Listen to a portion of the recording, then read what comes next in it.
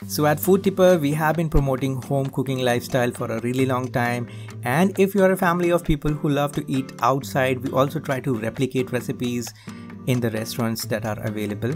And we have been avoiding preparing fried food, deep fried food for a long time, but our kids are now growing and their demands are also increasing. Kids these days love food like fried chicken, french fries, chicken nuggets, and preparing all these things at home is time consuming and it is also unhealthy because it uses a lot of oil. Thankfully, there are solutions that are in line with our objectives, and the air fryers is one such solution which makes frying food less unhealthy. So we looked at a lot of air fryers that were available in the market and finally settled in with the Phillips air fryer.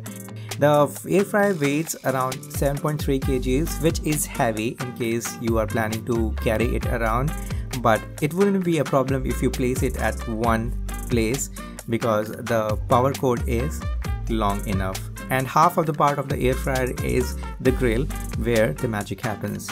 There is an outward dial that sets the timer, and there is an inward dial that sets the temperature, which is in degrees Celsius in case you're wondering.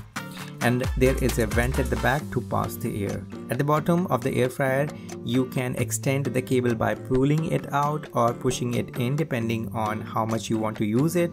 The heating rod of this air fryer is right on the top like the ones that you get on the ovens. And now the grill part, which comes off easily so that you can clean it, and it is recommended that you only clean this part by separating it from the air fryer. And yes, it has the non-stick coating, so be extra careful while cleaning it. We tried a lot of things like samosas, fries, potatoes, grilled chicken, chicken nugget, patty, etc. And the only thing I did not like from the air fryer was the samosas. All the other things were pretty delicious. The taste was quite similar to what you get when you fry or deep fry the food, and also it was less of a hassle to make these things.